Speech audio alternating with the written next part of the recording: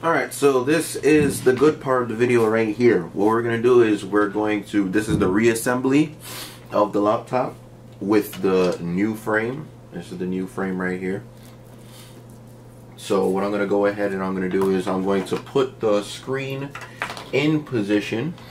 Alright, so you put the screen in position like this and you fish the wires, the LCD wire and the Wi-Fi LAN cables.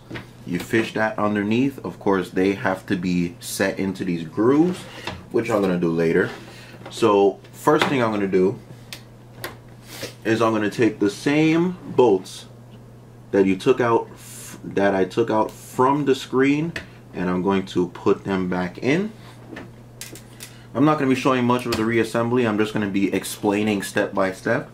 So right now I'm going to be putting the bolts back in to the brackets right here in the new frame. Alright, so going forward I'm going to be using my case of PC screws here. Remember I said the size is M2 x 5L. In my case I was missing one bolt to screw in the screen, so I'm going to try this out right here in this corner.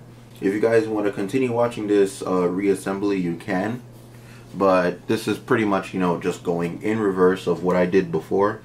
So I'm going to grab this motherboard, I'm going to put it into position like this. Next we're going to grab the fans. Make sure you have the right fans to go on the correct side. So in my case it's supposed to look like, yeah, it's supposed to look like this. So one fan goes right here, and there was no screws holding in the fans. I'm pretty sure the screws that hold in the fans are on the underside of the PC. Also, this will be a great time to also test out the screen. That's what we're doing this for. This will be a great time to test out the screen. Look at that. Hinges are working perfectly fine. This thing is opening and closing as it should. I'm going to go get my headphone motherboard, my IO board. That's what they call this. This is the IO board. We're going to put this in position. Electrical tape. That never goes wrong. So next I'm going to take my bass speaker and I'm also going to put that into position. So I'm pretty sure this goes right here, just like that. Drop the motherboard back in place, just like that. Then I'm going to route the wires how it was routed before. Now we're going to plug the subwoofer. They're calling it a subwoofer. I call it a bass speaker. we're gonna plug the subwoofer in. Keep the wire off to the side like that. This wire right here is our power cable. I'm just going to go ahead and route this from now. So I'm going to take the power cable. I'm going to fish it through. Slide right in just like that. Slides into position. That's perfect. Make sure the wire is fed through the bottom. Just like that, so these two wires meet together. Then put the fan back in position here, and we're gonna get the small board that we removed from before. It looks like this, just like that. That's a little click right there. When it's in position, we're gonna take this, and pretty sure there's nothing stopping us from plugging this in from now. Alright, so now would be a good time to actually compare the two touchpads that you have here. This right here is my old one, and this right here is the new one. This is the new touchpad right here. And see if there is anything missing, because I just caught this here. So on the new touchpad there's a connector right here. That connector, let me get a good look on the camera, that connector is actually for the power button. The power button cable also needs to be removed, that connector. So what we're going to do, I'm going to move the new touchpad off to the side, and the only way I see this happening is we remove the black tape right here. Just going to peel this off a little bit, just like that. And I'm pretty sure this board just pops right off, and so does the tape. Be very careful with this, just like that. And now this is garbage. So there that goes. But now we have to repeat the same step right here on the new touchpad. So I'm gonna position this the same way how I saw it. Alright. And you know it is in position once you click the button and you actually hear it clicking. You hear that clicking? That's how you know it's actually in position. Trust me, I didn't hear that click before. So that alone makes me happy. Alright, so as long as the cable is back where it's supposed to be, you're on the right track. Now would also be a great time to grab your touchpad. It's the touchpad right here. And we're going to pretty much snap this back into position. And now it's back in position. It's sitting flush. And that's exactly what we want. That is perfect.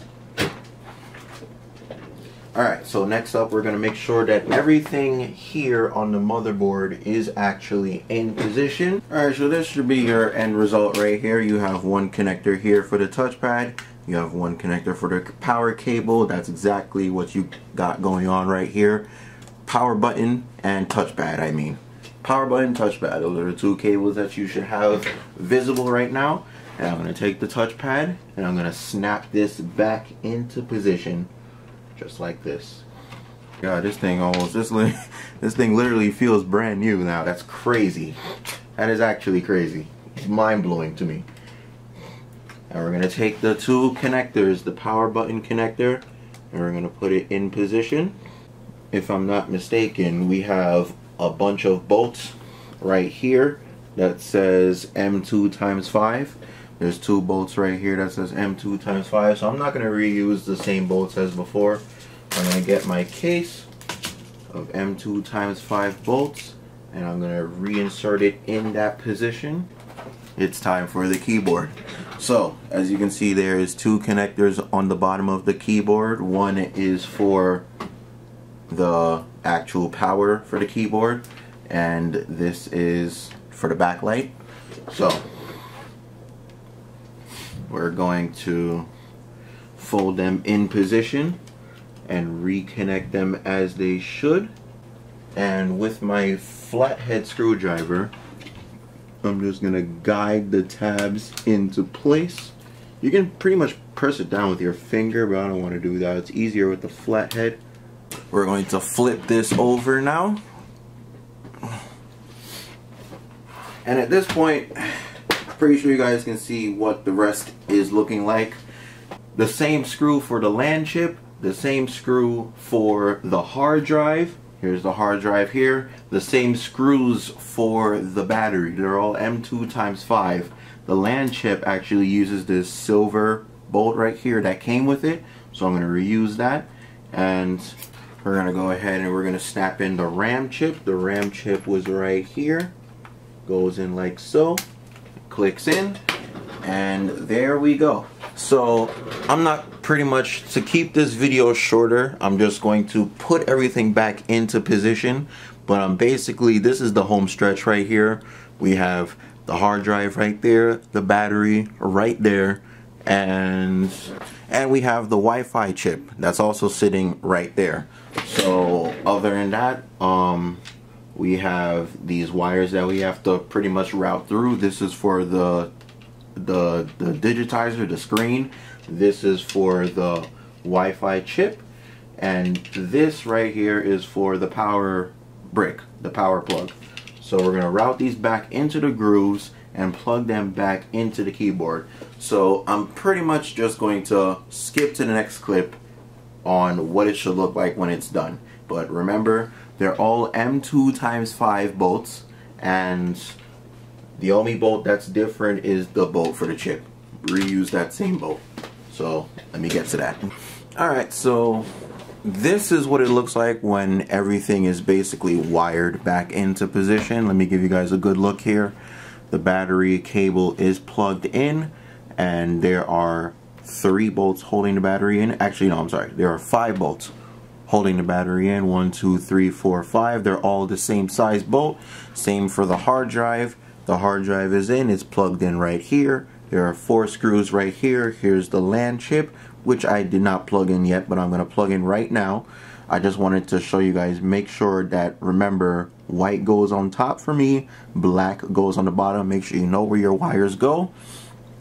And of course, here's the RAM chip, and all of the wires, if you take a look around, all of the wires are routed exactly how they were from the beginning. So here's the LCD cable right here, and we have the power brick cable and the Wi-Fi chip cable all in position. So I'm gonna go ahead, I'm going to reconnect the Wi-Fi chip, and remember that there are 2 bolts that go right here. I didn't put that in the video either. There are 2 bolts that go right here. It's also M2 times 5L. So reinsert the 2 bolts that go right here and reconnect the Wi-Fi chip, and back cover goes on, and we're gonna see if it works. And just like that, I have literally nothing else to prove right here. What I want to point out is how smooth this screen is opening and closing. I don't have to, I don't have any problems with the hinges. Everything is, oh my god. It's like when I first got it, pretty much. It's crazy. Touchpad is in position, keyboard backlight is on, everything is in position right now, and that's a wrap, guys. So I want to thank you guys so much for watching this YouTube video. Stay tuned for my next video. My next video is going to be about, oh, I love that sound. My next video is going to be about my car. I have a bunch of updates that I need to tell you guys about what I've done with my car. So stay tuned for my next YouTube video. You guys already know the YouTube videos are coming because I successfully fixed this right here. So the content is going to be blowing up on this channel. Make sure to subscribe, and definitely I would turn post notifications on. You won't regret it because it's going to be crazy. Definitely from here on out into 2021, it's going to be crazy with the content, and I got a lot of catching up to do. Trust me, like I've been thinking about Xbox. I've been thinking about, like my car life and everything, and just, just a lot of tech stuff. So definitely stay tuned for the videos coming up, and I'll see you guys later. Peace out.